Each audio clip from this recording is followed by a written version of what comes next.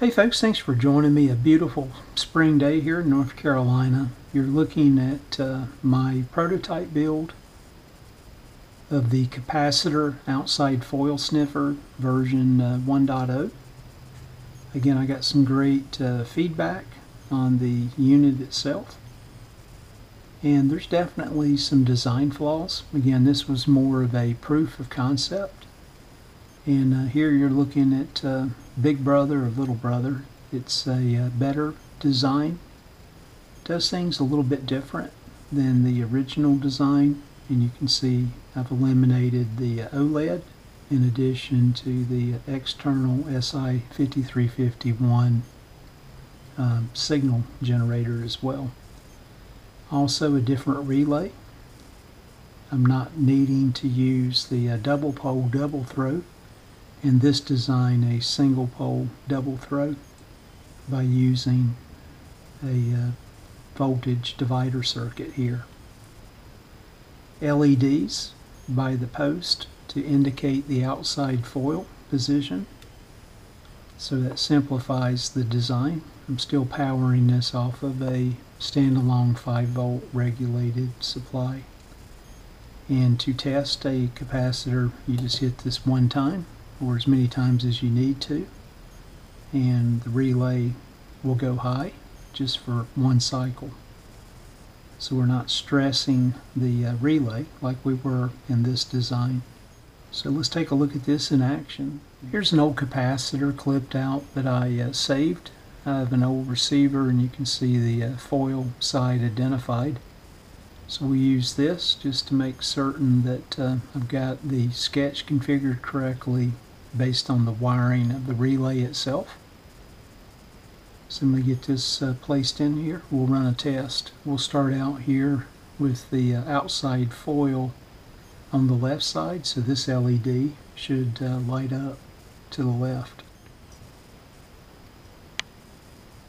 So you can see I put the button switch at the rear of the circuit board, and that's done by design, so I'm not up here close to the terminals where the signal is being received and generated, not to impair the results.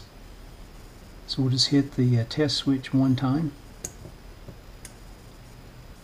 and that's how quick the test occurs. And you can hear the relay just go from low to high, and you can see we have the indicator here for the outside foil, which matches. Now again, there's no need to reverse the capacitor once you run the test. You could run this multiple times by holding this down, and you can see it toggle back and forth. And you can see the home location here identified. It holds the LED on until you run the next test and or reset the sketch, which is really cool. Let's reverse the capacitor now and just make sure that the LED lights here to the right.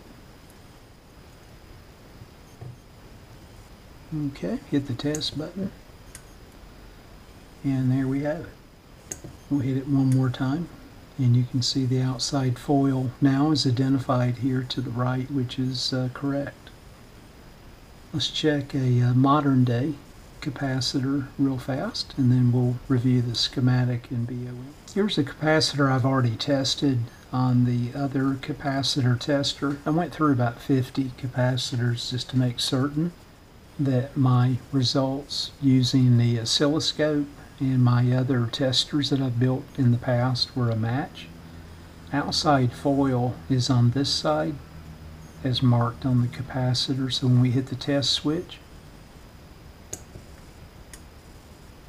you can hear the relay engage, and quickly the relay is back low, and the outside foil again to the left side.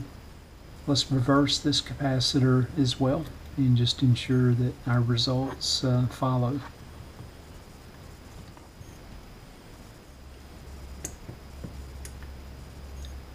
And you can see it quickly identified the outside foil now to the right.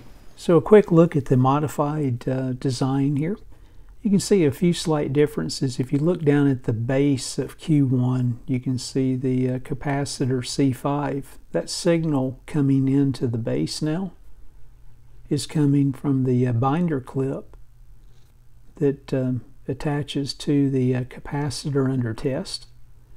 You guys recall in the previous design I was actually sending a high amplitude signal to the binder clip at 200 kilohertz and measuring the signal on each leg of the capacitor as it went through its rotation through the double pole double throw relay.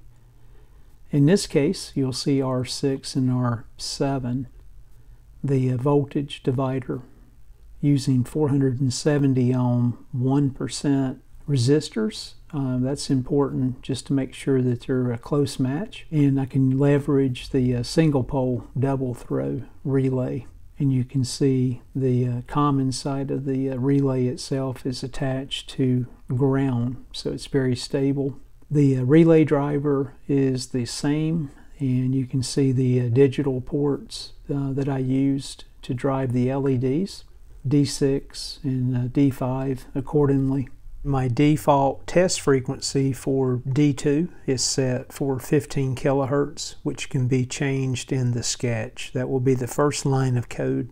You'll notice I'm receiving the signal on A0 and A1, combining those together. Again, Arduino cannot read both ports at the same time, thus the delay allows me to capture the voltage as the relay is changing state. When A2 is called, it resets the ADC. As you can see, it's attached to ground. Again, it's a simpler build than the previous version, eliminating the OLED, the step-up transformer, and the SI5351.